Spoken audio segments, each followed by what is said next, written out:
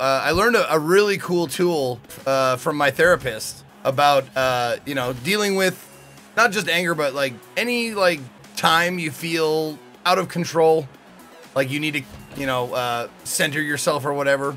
It's called the perfect ally is what the name of the exercise is called. You close your eyes, you look at the situation, and you imagine the perfect ally, your perfect friend. And it can't be someone that you know. It has to be someone that you don't know from fiction. You can make them up. She said a cartoon character, which really resonated with me. And you picture yourself looking at the situation and talking to this ally. I said my perfect ally was Optimus Prime.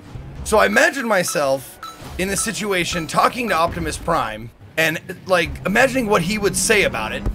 And it really, really helped. Dude, that's awesome.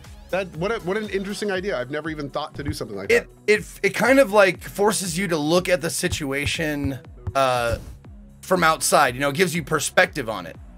So like imagining what like, you know, the most honorable like thing I could think of. The person who does good in any situation. So basically it's what would Optimus Prime do? Yeah, basically, yeah. That's exactly what I said to my therapist. I was like, it's like, what would Jesus do? WWJD? Yeah. Exactly. I like that. I like that. That's good. Yeah.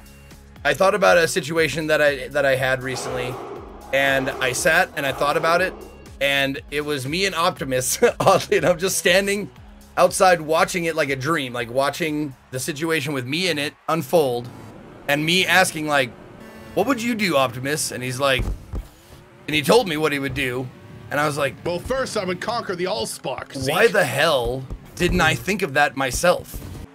What would Optimus Prime do right now? He wouldn't suck at Turbo Golf Racing. That's what he would do, because he's Optimus goddamn Prime. Ugh.